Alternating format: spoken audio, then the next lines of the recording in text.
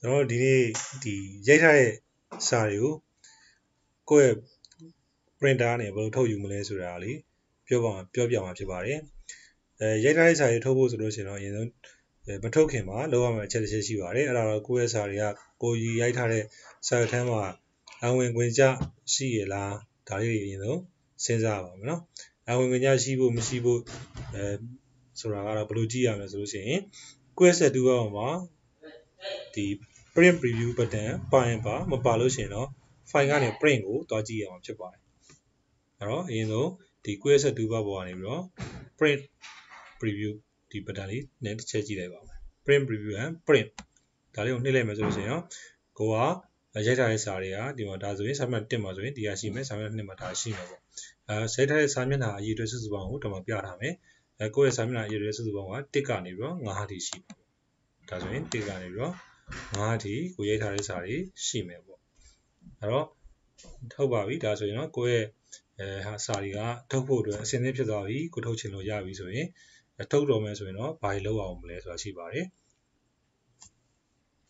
အဲ့လိုထုတ်တော့မယ်ဆိုလို့ရှိရင်တော့အရင်ဆုံး file ကနေပြီးတော့ print ကိုတွားလိုက်ပါမယ် file ကနေ print ကိုတွားပါတယ်တွားပြီးပြီဆိုလို့ရှိရင်ဒီမှာကတော့ကိုထုတ်မဲ့ printer ကိုအရင်ဆုံးရွေးထားမှာဖြစ်ပါတယ်ကိုယ့်ရဲ့စနစ်ဘယ် printer နဲ့ထုတ်မှာလဲကိုယ့်ရဲ့ computer နဲ့ဘယ် printer နဲ့ printer ရဲ့ model name နဲ့ချိတ်ထားလဲဘယ် printer နဲ့ချိတ်ထားလဲဆိုတော့အရင်ဆုံးစဉ်းစားပြီးချိတ်ထားတဲ့ printer okay ပြီဆိုရင်အရင်ဆုံးရွေးလိုက်ပါရွေးလိုက်ပြီဆိုရင်ဒါ print ထုတ်ဖို့အတွက်အဆင်သင့်တော့ဖြစ်သွားပါပြီအဲ့လိုအချိန်မှာဆိုလို့ရှိရင်ဒါ print or page ဆိုတာဘာလို့လဲဆိုလို့ရှိရင်ဒီကိုယ့်ရဲ့စာရွက်ဒီကိုယ့်ရဲ့ file ထဲမှာရှိတဲ့စာရွက်အားလုံးကိုဒီပြိုင်နက်ထဲထုတ်သွားမှာဖြစ်ပါတယ်ဒါကတော့ print or page ဆိုလို့ရှိရင်တော့ဘာမှရွေးစရာမလိုဘဲနဲ့ထုတ်သွားမှာဖြစ်ပါတယ်နောက်တစ်ခါprint current page ကဘယ်လိုအခြေအနေမျိုးပြောတာလဲဆိုလို့ရှိရင်လောလောဆယ်ကာစာရှိနေတဲ့ page လေးကိုပြောတာလောလောဆယ်ကာစာရှိနေတဲ့ page ဒါမှမဟုတ် selection မှတ်ထားတဲ့ page ပေါ့အဲ့ဒီ page ကဒီ current ဖြစ်နေတာပေါ့နော်လောလောလတ်အသက်ဝင်တဲ့ page စာမျက်နှာလေးပြောတာပါဒီမှာတော့စာမျက်နှာ4ကလောလောလတ်အသက်ဝင်နေပါတယ်အဲ့ဒါဆိုရင်print ထုတ်လိုက်မယ် print file ကနေပြီးတော့ print ကိုသွားတယ် print ကိုသွားပြီလို့ဒီမှာ print current page တာရွေးလိုက်မယ်ဆိုရင်တော့စာမျက်နှာ4တက်ရွက်ပဲထွက်လာမှာဖြစ်ပါတယ်နောက်တစ်ခါရတော့ချင်းဘာလဲရှိအောင်လဲဆိုတော့ print custom print ဆိုတာရှိပါတယ် custom print ဆိုတာမိမိစိတ်ကြရွေးပြီးတော့ print ထုတ်တဲ့နည်းပါအဲ့တော့မိမိစိတ်ကြ print ထုတ်ချင်တဲ့အခါမှာတော့စာမျက်နှာရဲ့အရေးအတွက်တွေကိုမိမိကြိုက်တယ်လို့ရွေးချယ်ပြီးတော့ထုတ်လို့ရမှာဖြစ်ပါတယ်ဥပမာစာမျက်နှာ1ကနေစာမျက်နှာ5အထိထုတ်ချင်တယ်ဆိုရင်တော့စာမျက်နှာ1.5လို့ရေးလိုက်ပါမယ်ဒါကစာမျက်နှာ1ကနေစာမျက်နှာ5အထိတပြိုင်တည်းထဲအားလုံးထုတ်သွားတာဖြစ်ပါတယ်တကယ်လို့ကိုကစာမျက်နှာ1ကစာမျက်နှာ3ကစာမျက်နှာ5ကပဲထုတ်ချင်လို့ဆိုရင်တော့စာမျက်နှာ1, စာမျက်နှာ3, စာမျက်နှာ5လို့ရေးရမှာဖြစ်ပါတယ်ဒါကတော့မိမိရွေးချယ်ပြီးထုတ်ချင်တဲ့စာရွက်တွေပဲထွက်သွားမှာဖြစ်ပါတယ်ကိုကတော့စာမျက်နှာ1ကနေပြီးတော့3အထိဆိုလို့ရှိရင်တော့ဘယ်လိုရိုက်ချင်လဲဆိုရင်စာမျက်နှာ1ကနေဆိုတော့1.3လို့ရိုက်ပါမယ်1.3, 5ဆိုရင်စာမျက်နှာ1, 2, 3စာမျက်နှာ5ဒါလေးထွက်မှာဖြစ်ပါတယ်တကယ်လို့စာမျက်နှာ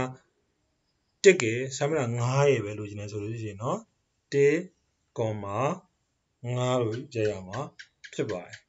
အဲ့ဒီနည်းနဲ့မိမိစိတ်ကြိုက် custom print လုပ်လို့ရမှာဖြစ်ပါတယ်ဒီမှာဆိုလို့ရှိရင် print selection ဆိုတဲ့ command လေးမှိတ်နေပါတယ်ဘာလို့မှိတ်နေလဲဆိုရင်ကိုယ့်ရဲ့စာရွက်ထဲမှာ selection မှတ်ထားတဲ့ area မရှိလို့ပါအဲ့ဒီ print selection ဆိုတာကတော့ select မှတ်ထားတဲ့ area လေးတီးတန့်ကိုပဲထုတ်ယူသွားတာဖြစ်ပါတယ်နမူနာပြပါမယ်ဒီမှာဆိုလို့ရှိရင်တက်ညူဆိုတဲ့စာပိုက်လေးကိုပဲ select မှတ်လိုက်ပါတယ်ဒီပြင်စာတွေအဲ့ဒီစာမျက်နှာထဲမှာရှိနေပါတယ်ဒါပေမဲ့အဲ့ဒီစာတွေကိုမထုတ်ချင်ဘဲနဲ့မိမိ select မှတ်ထားတဲ့စာလေးပဲထုတ်ချင်တယ်ဆိုရင်တော့ select ထုတ်ချင်တဲ့စာလေးကို select မှတ်လိုက်ပါတယ်အဲ့လိုမှတ်ပြီးရင် file ကနေပြီးတော့ print ကိုသွားပါတယ် print selection ကိုရွေးလိုက်ပါမယ်ဒီမှာတော့ print selection ရွေးလိုက်ပြီဆိုလို့ရှိရင်တော့စာတော့ပေါ်နေတယ်ဒါပေမဲ့တကယ်ထပ်မှာဒီ select မှတ်ခဲ့တဲ့ selection လုပ်ခဲ့တဲ့စာလေးပဲ printer ကနေထွက်သွားမှာဖြစ်ပါတယ်ဒါကတော့အသုံးတော့နည်းပါတယ်တကယ်လို့စာတွေအများကြီးတွေကမှမိမိလိုချင်တဲ့စာလေးကိုပဲရွေးထုတ်ချင်တယ်ဆိုရင်တော့သုံးရတဲ့နည်းဖြစ်ပါတယ်ပြီးတဲ့အခါကျတော့ကျွန်တော်တို့ဒီ printer လေးရွေးပြီး နောက်ဆုံးမှာတော့ဘာကိုစဉ်းစားရမလဲဆိုလို့ရှိရင် copy ဘယ်လောက်အရေးတွေထုတ်မှာလဲဘယ်လောက်အရေးတွေ printer နဲ့တခါလဲကူးမှာလဲဆိုတော့ copy ရွေးတွေကိုစဉ်းစားပါတယ်ပုံမှန်ကတော့1 copy ပါကိုက2စုံ printer နဲ့ဒီပြိုင်နေတဲ့2စုံလို့ရှင်တော့ copy မှာ2 copy 3စုံလို့ရှင်တော့3 copy အစရှိသဖြင့်မိမိစိတ်ကြိုက်ပေးရမှာဖြစ်ပါတယ်အဲ့တော့ဒီမှာတော့1 copy ပဲသုံးလိုက်ပါမယ်ပြီးလို့ရှိရင်တော့ဒီအားလုံးစနစ်ဖြစ်ပြီဆိုရင်တော့ print command ကိုနောက်ဆုံးမှာယူလိုက်ပြီဆိုလို့ရှိရင်မိမိကွန်ပျူတာနဲ့တွဲထားတဲ့ printer ကနေ